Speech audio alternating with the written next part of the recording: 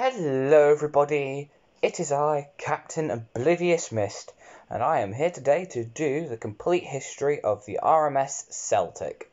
Yep, we're doing a timeline of the Big Four, but unlike most YouTubers where they merge the Big Four into one big video, I'm instead going to do their own separate series that will come out alongside the Maritime Monday. So we can go more in detail and more in depth into the Big Four. So they'll be their own separate series. Yeah, without any further ado, let's get into the complete history of the RMS Celtic.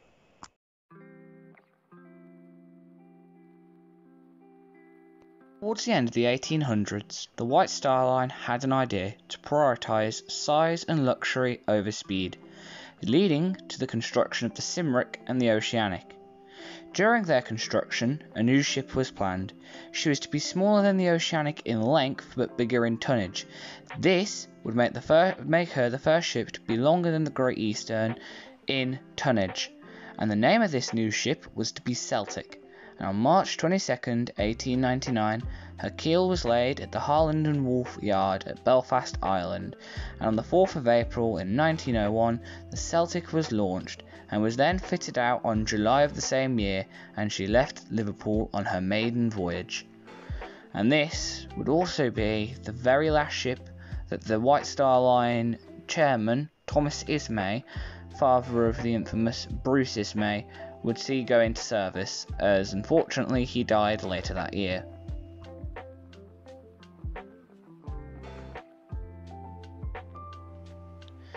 While I can't find much on her interior, I have heard and seen some things and photos of her interior, so this is all I know and have heard of. She had a massive, well I wouldn't say massive at the time, dining room with a majestic glass roof, and an amazing smoking room with stunning stained glass. As well as this, passengers also had access to things such as a library, a promenade deck, and a veranda cafe. All in all, she could carry up to 347 first class, 160 second class, and 2,350 third class passengers.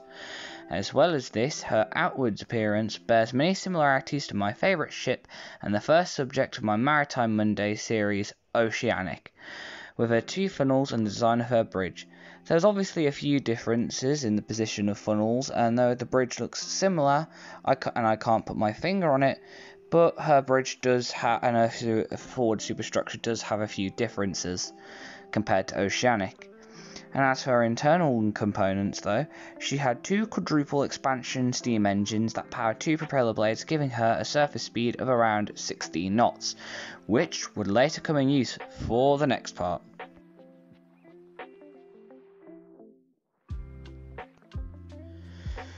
The Celtic made her maiden crossing on the 26th of July in 1901 between Liverpool and New York, which was rather uneventful, but they did realise that due to the size of the ship, the loading time of her in each port was an outrageously long time of 1 week, so chances of the White Star Line being in the speed race are slim to none.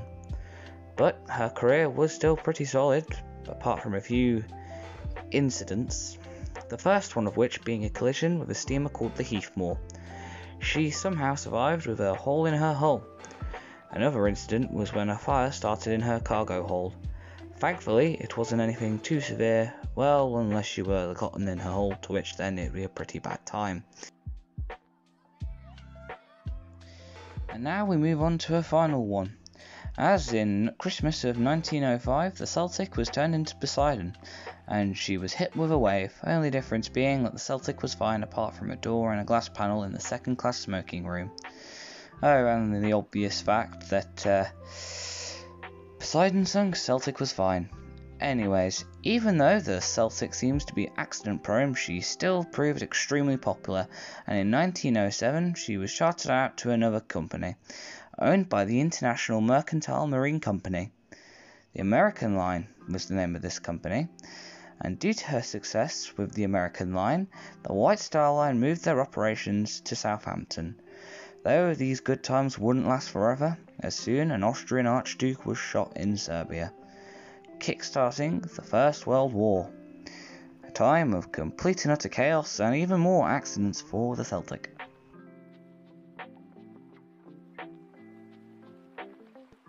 At the very beginning of the war, she was converted into an armed merchant cruiser.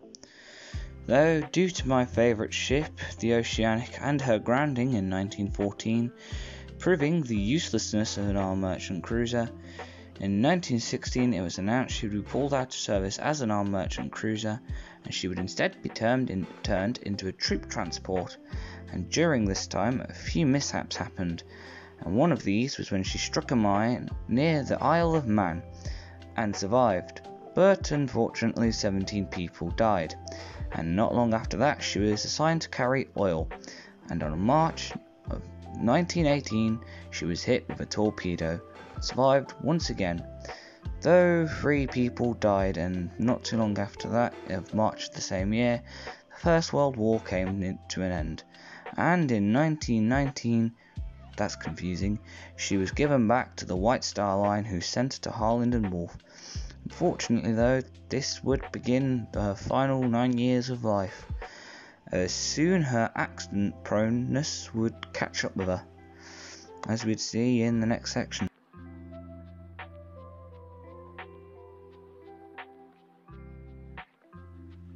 After the war in 1920, she received a slight refit that brought down her third-class passenger capacity to 1,000 to help improve the quality of her accommodations. Now, as for the interesting stuff being her many accidents, the first one was in 1925, when she accidentally rammed the ship the Hampshire coast while sailing around the River Mersey.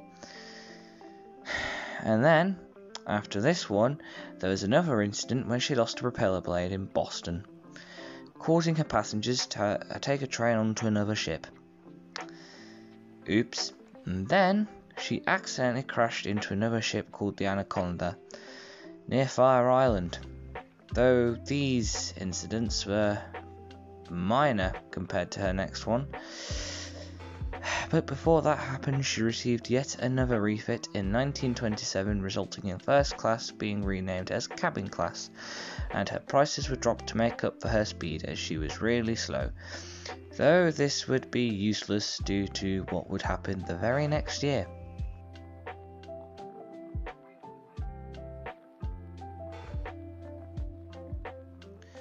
On the 1st of December 1928, the RMS Celtic departed New York for what would be her final voyage, which went perfectly fine with no incident until the 9th of December, when a storm rolled in. In fact, this storm was so bad that the Celtic decided to miss, please forgive me for this pronunciation, Cobe, as the sea was so rough it was near impossible to meet her pilot vessel. Speaking of which, it didn't take long for the Celtic's pilot to realise the Celtic was missing off that port of call. So they went home, call blame them, leaving the Celtic all alone, and she continued forward through the weather until the seas and the weather had calmed down, causing the captain to decide to turn back and try and make the stop. This would prove fatal, as while she was waiting for another pilot, the weather decided to ramp up again. This time, it seems some unseen force didn't want the Celtic to escape, as this proved fatal due to the wind and the waves being particularly strong, in fact so strong she was knocked onto a bunch of rocks. Youch. After this, the crew assessed the damage, and after this was done, it was decided that the ship was in no immediate danger, and thus the next morning breakfast was served at 6 a.m. And not too long after that, a rescue effort was carried out by a bunch of lifeboats, tugs, and apparently some destroyers, though I don't think that's 100% accurate, because why the hell would a destroyer help a civilian liner, not in wartime? But apart from that, you may now be asking, why didn't they pull her off the rocks and return her to service? Well, that, my dear viewer, is because the insurance company that assessed her quite rightly said she wasn't worth it, and if they did pull her off the rock, she'd probably sink. So it was decided that she was going to be abandoned and scrapped, which was completed by 1933, bringing her long and amazing career to an end.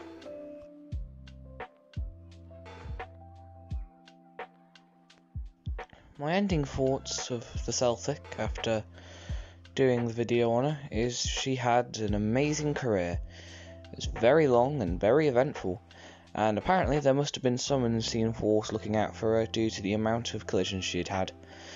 It's kind of coincidental how, despite the collisions she had, she'd survived this long, especially to say she was the first ship of a class of 4, which I do plan to do the other 4 in a future video, more on that in a minute.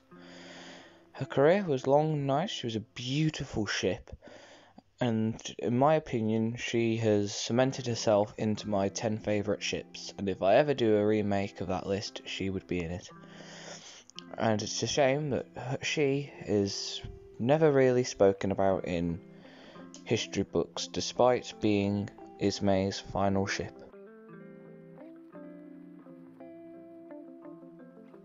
Hello everyone, me again. Surprisingly, this video did not take long. And I would also just like to say a big thank you to the person who suggested this video. Well, because they actually suggested a video on the Big 4, but in case you didn't watch the end of my Aquitaine video, which I believe they did, at the end of the Aquitaine video I said I'm going to be doing a whole series on the Big 4, which I do intend to do. Yeah, surprisingly this video did not take me long, and quite frankly it was one of my favourite videos I've made so far. Also, apologies if certain photos seem out of place. There's not that many photos of the Celtic that I could find, and more apologies if I sounded like I was a bit ill towards the end of the recording of the video. My nose blocked up midway through, don't know why and I don't know how. But yeah, apart from that, thank you for watching, and I'll see you next time. Goodbye.